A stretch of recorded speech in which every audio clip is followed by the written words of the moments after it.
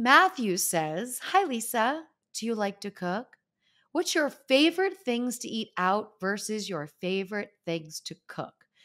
So, eating out will be where I'll do things that are way more complex than what I'm doing at home. There's a beautiful place in New York City called Planta. It's vegetarian and like the most deluxe, amazing, creative vegetarian. Like things I would never even know how to come up with, how they make things look like real things. Looks like you're eating sushi, but it's really not sushi.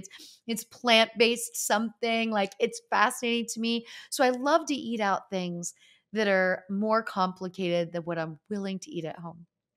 At home, I love to cook anything Italian, and now we have all these gluten-free pastas and plant-based options, so that's amazing. I make a ton of soups and salads.